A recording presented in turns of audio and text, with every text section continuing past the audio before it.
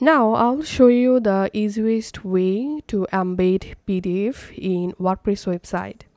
Log into your admin dashboard and now go to add new plugin page. And in search plugins field, type here PDF Embedder. And all you have to need, install and activate this PDF Embedder plugin. Once the plugin successfully activated, now go to media section and we have to upload our PDF first of all.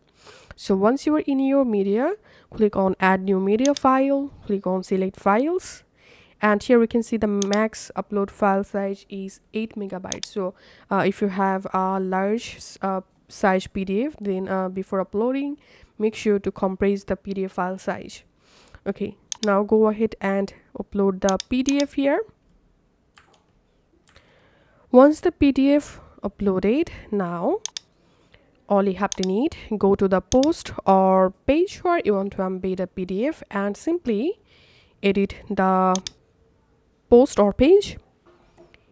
Once you are in the post or page editor, add a new block and here you have to type PDF and through the plugin here you see this PDF Embedder block. Add the block and here click on media library.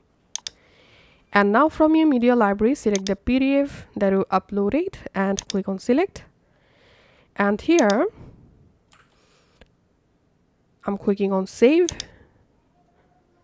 And let's view this post. And here, as you can see, the PDF successfully embedded with PDF all pages. So by clicking on this next page, I can open my PDF next page just like so. You can also zoom in or zoom out to your PDF by clicking on this plus minus icon.